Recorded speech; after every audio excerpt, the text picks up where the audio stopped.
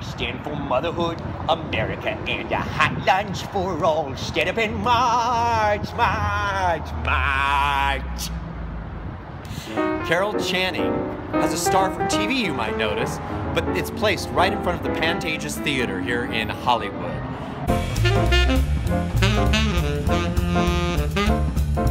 Which is very fitting because she is best known for her role as Dolly Levi in Hello, Dolly. She didn't do so hot at first on Broadway, so she ended up coming out to Hollywood, where she was discovered by Gower Champion's wife, Marge Champion. She moved back to Broadway and was a huge hit in the musical Gentlemen Prefer Blondes as the role of Lorelei Lee. A few years later, Gower Champion cast her in Hello, Dolly, which made her a huge star.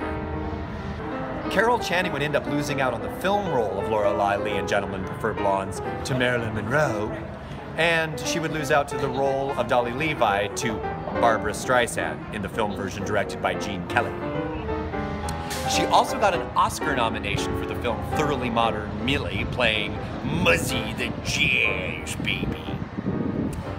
Fun fact, Carol Channing and Yul Brynner played the same role for the longest time ever on Broadway.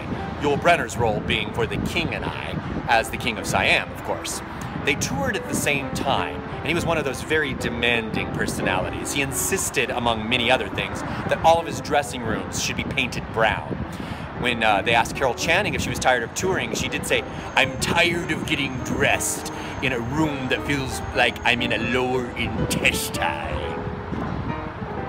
This is Todd Pickering for Walk of Fame Wednesdays. I will see you next week in Hollywood.